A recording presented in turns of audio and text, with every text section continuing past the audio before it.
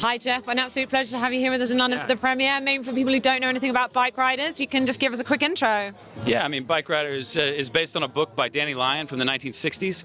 He rode with a Midwestern motorcycle club in the U.S., and he took photographs and he took interviews with them. And I used those photographs and I used those interviews to build a film out of. It basically follows a club from its kind of innocent beginning days where it was just a bunch of guys getting around to ride motorcycles and drink beer.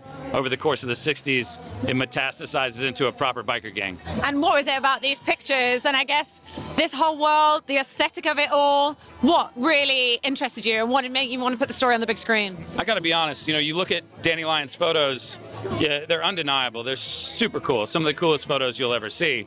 But it's really the people that he talked to. As a filmmaker, I love human behavior. I love figuring out what makes people tick. And that's what Danny found out in the 60s, and that's what we tried to put in this film. And a phenomenal cast you've managed to assemble. Tom Hardy, Jodie Comer, Austin Butler. Why were these the right people for your cast? And what was it like seeing them all come together on set?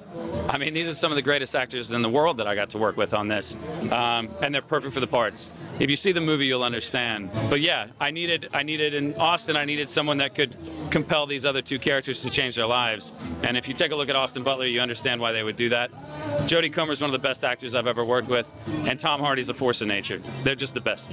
And in terms of the takeaways, it does feel like you are subverting some of these, the glamorization of masculinity and violence, and you're kind of showing it to be ugly and pointless, and sometimes people do get caught in that cycle of it. That's 100% true. I mean, the lead character in this film is played by Jodie Comer. It's Kathy, and we have a woman kind of interpreting this world for us, because the truth is she's the most insightful, she's the most introspective, and she's the funniest. So yeah, it made sense to approach it from that point of view. These bikes scare the hell out of me. I won't ride the big bikes. I ride small bikes, so no, I don't know. I probably couldn't ride one of these bikes if I tried. I'm lucky enough to live in Austin, Texas, and I'd probably take it all the way through the hill country. It's a really great place to ride. You have no idea how many Google searches it took to find a name that hadn't already been used in a motorcycle club. So I found one and I'm sticking with it. I mean, the truth is I didn't know how lucky I was when I cast Judy. I knew about Killing Eve. My casting director had said she was incredible. I had one Zoom with her and we really hit it off. But it wasn't until I saw her on the West End in Prima Facie, this one-woman show that she was in, that I walked away and said, oh wow, I'm the luckiest director in the world. I got an ace up my sleeve in Jodie Comer. She truly is one of the most talented actors I've ever worked with.